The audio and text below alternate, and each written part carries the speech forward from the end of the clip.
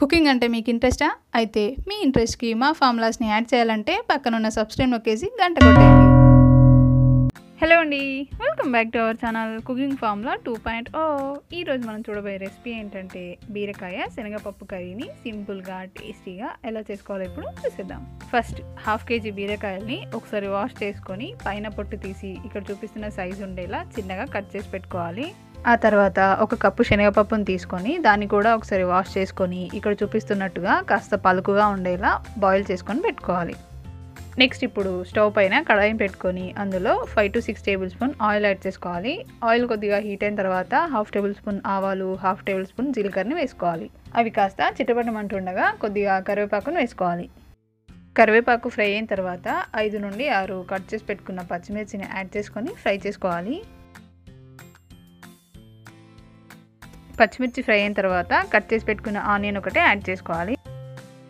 Onions త్వరగా వేగడానికి కొద్దిగా salt వేసుకుందాం. ఆనియన్స్ ఫ్రై అయిన తర్వాత అందులో కొద్దిగా మెంతికూరను వేసుకోవాలి.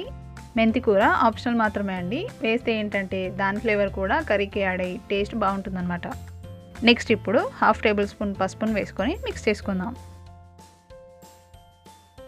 ఇప్పుడు అందులోకి హాఫ్ టేబుల్ స్పూన్ అల్లం వెల్లుల్లి పేస్ట్ని వేసుకొని ఆయిల్లో బాగా ఫ్రై అవనివ్వాలి. ఇలా అన్నీ ఫ్రై అయిన తర్వాత ఇప్పుడు ఇందాక మనం కట్ చేసి పెట్టుకున్న బీరకాయ ముక్కల్ని అందులోకి యాడ్ చేసుకొని అంతా కలిసేలా బాగా మిక్స్ చేసుకోవాలి. ఇలా మిక్స్ చేసుకున్న తర్వాత ఇప్పుడు స్టవ్ని మీడియం ఫ్లేమ్లో పెట్టి మూత పెట్టేసి మధ్య మధ్యలో కలుపుతూ 2 నిమిషాల పాటు బీరకాయల్ని ఆయిల్లో బాగా ఫ్రై అవనివ్వాలి. బీరకాయలు ఇలా ఆయిల్లో కాస్త మగ్గిన తర్వాత 2 లేదా 3 కట్ చేసి పెట్టుకున్న టమాటోస్ని యాడ్ చేసుకొని మిక్స్ చేసుకోవాలి.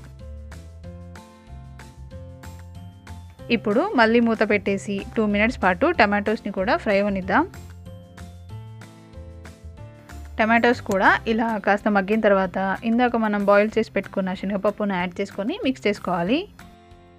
ఇలా మిక్స్ చేసుకున్న తర్వాత శనగపప్పుని కూడా ఆయిల్లో కాసేపు ఫ్రై అవనివ్వాలి. 2 మినిట్స్ తర్వాత మూత తీసి ఒకసారి మిక్స్ చేసుకొని ఇప్పుడు అందులోకి పావు కప్పు వాటర్ని యాడ్ చేసుకోవాలి.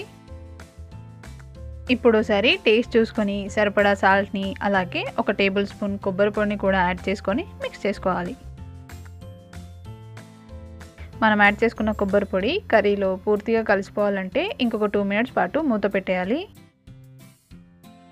ఇప్పుడు మూత తీసి ఒకసారి మిక్స్ చేసుకొని హాఫ్ టేబుల్ స్పూన్ ధనియాల పొడిని యాడ్ చేసుకోవాలి.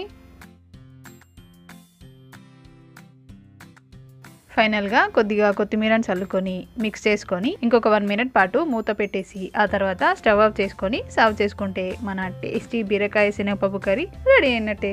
దీన్ని వేడివేడిగా చపాతీస్లోకి కానీ రైస్లోకి కానీ సర్వ్ చేసుకోవచ్చు.